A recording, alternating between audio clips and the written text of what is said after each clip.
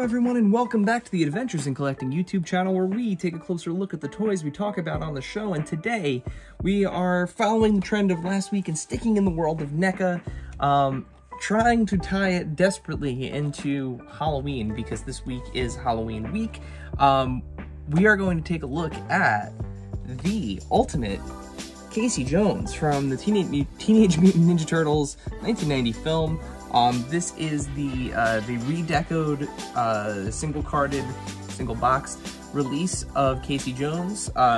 You may have seen this figure before in a 2-pack with Raphael in the trench coat, but the big difference in this figure is we have the Elias Koteas likeness. So, quick tour of the box before we open it up and take a look at what's inside. But you know, all that great art from you know, the photography of the figure, and of course, you know, all the art harkening back to the 1990 film. On the bottom of the box, as always, we have the people involved. We'll do a quick roll call here. Of course, Randy and Trevor. Design and development, the sculpt by Kyle and Trevor Grove. Fabrication, Roger Fernandez and Anthony Minicino. Paint, the wonderful John Wardell and Jeffrey Trop. And packaging, of course, by the super talented Chris Rimo. So inside, we have more art of the figure as usual, and then Casey here and a ton of accessories. And of course, once we get this guy to the light box, we're gonna take a look at every single one of them.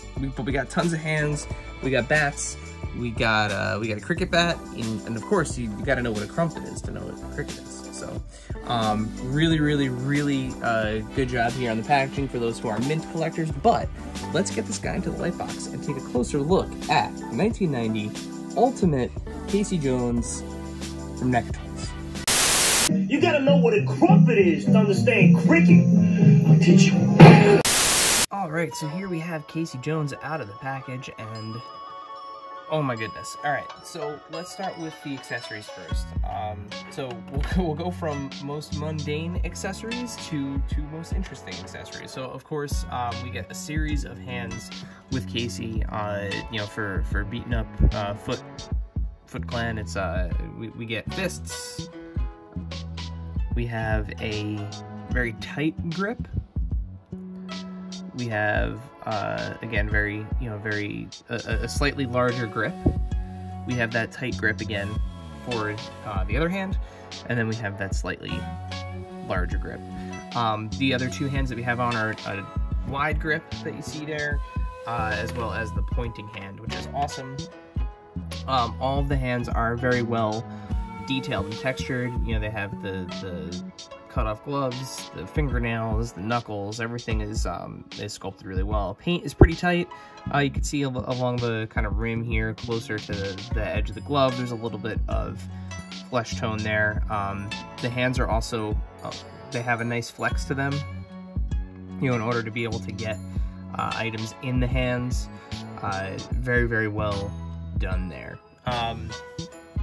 You do get a second head sculpt here. So this is the sculpt that was on, or very similar to the sculpt that was on the Casey Jones figure that came in the 2-pack.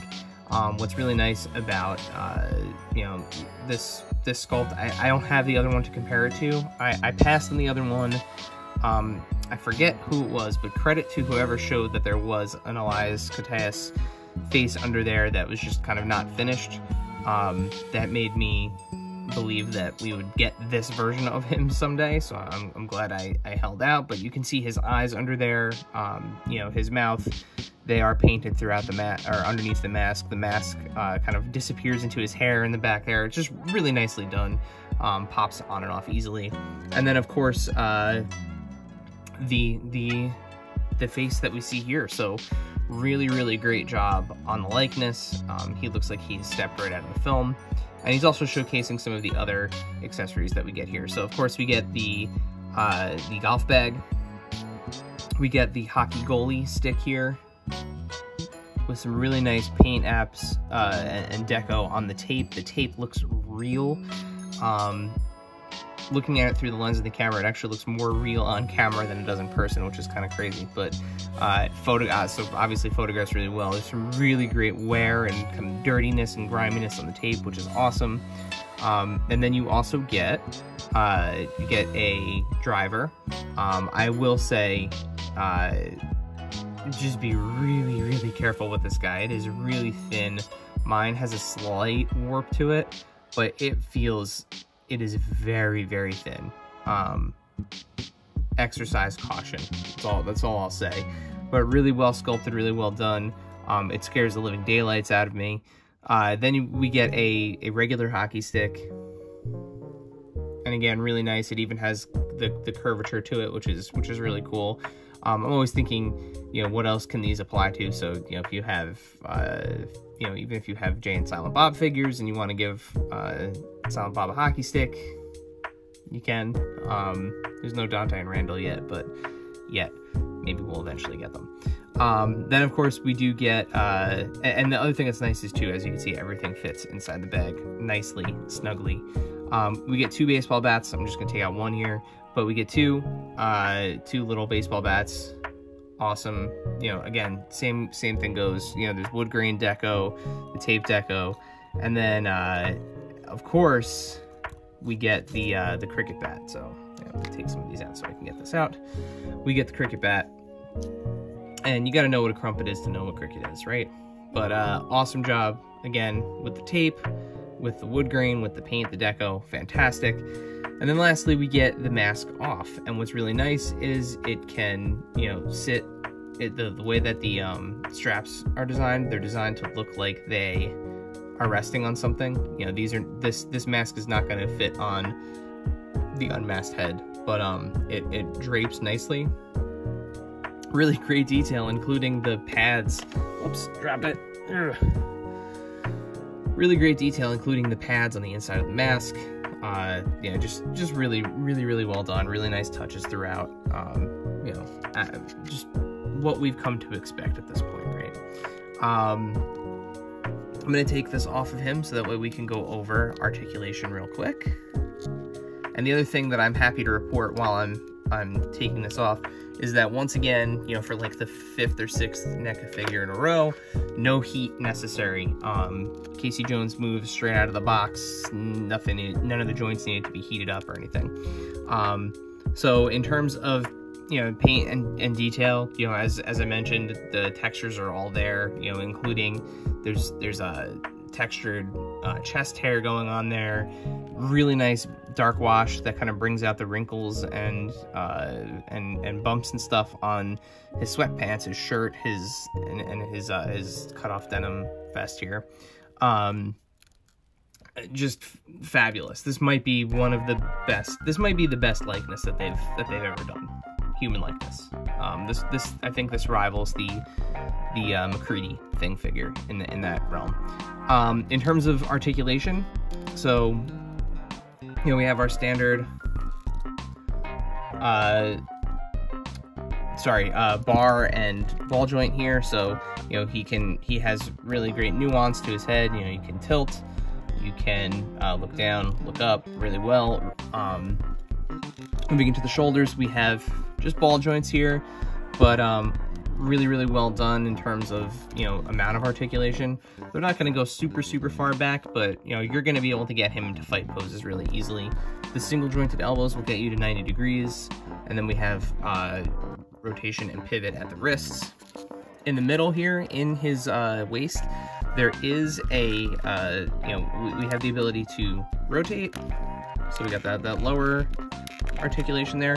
And there is a little, I can feel it in there. There is a little bit of an ab crunch. So, he will bend over, he will bend back. It's really nice. You can't see it. You're not going to get a whole lot out of it though. That's pretty much it.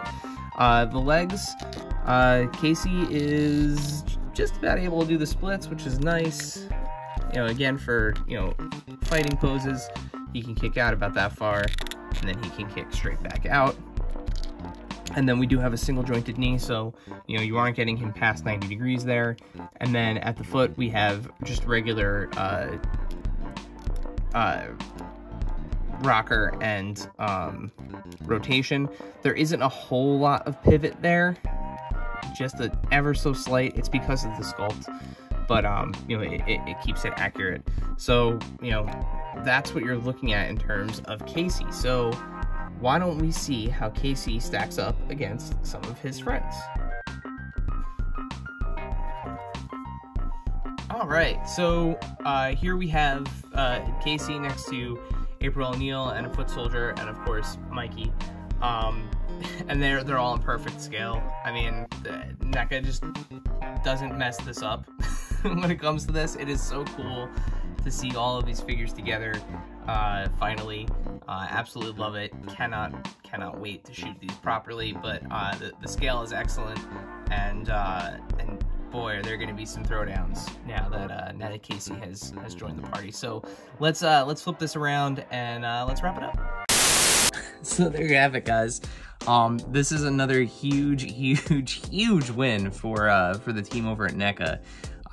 This figure just absolutely crushes it, and frankly, it might be my favorite TMNT figure in the line. And I mean, there have been some really good ones, including the Tora Turtles, but no, this really is, as you saw in the light box, it's fantastic from soup to nuts, from accessories to detail to articulation to paint. It's just all there. It's tight, it's awesome, and it looks like a little version of Casey Jones. I cannot wait to shoot this properly, try to recreate some scenes or some moments. Yeah, it's absolutely fantastic. Right now, this is a Walmart exclusive. There have been no announcements in terms of there being a NECA store order for this at all, or you know, his availability anywhere else. But right now you can find him as of the recording of this video, which is you know, like I said, Halloween week, so late October 2021. He is still hitting Walmarts in kind of that reset. So it's him, the Super Shredder variant, and then some of the other kind of like Halloween fall-esque toys. They have like the Ninja Turtles capsules, those like $10 plastic ball things. But yeah, absolutely fantastic figure. Definitely keep an eye out for it. If you have the original Casey, you know, this is a huge upgrade, especially just with that head sculpt. It's just fantastic. So as always, make sure you hit that subscribe button down there, so that way you don't miss videos like this where we take deeper dives into the toys that we love. While you're down there, leave a comment. Let us know what your favorite Teenage Mutant Ninja Turtle action figure is from NECA, or from anyone for that matter. And while you're hitting that subscribe button, hit that bell icon, so that way you get notifications when we post new videos.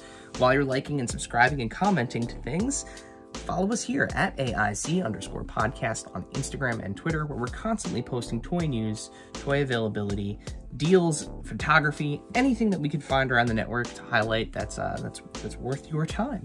And then, of course, the podcast. So the Adventures in Collecting podcast can be found wherever you find podcasts. Simply search for Adventures in Collecting, or hit the link in the description below, which will take you to all of the things that I just mentioned. Stick around after the fade for some additional photos here of Casey Jones, and as always, until next time. I should have said cowabunga. Why didn't I say cowabunga?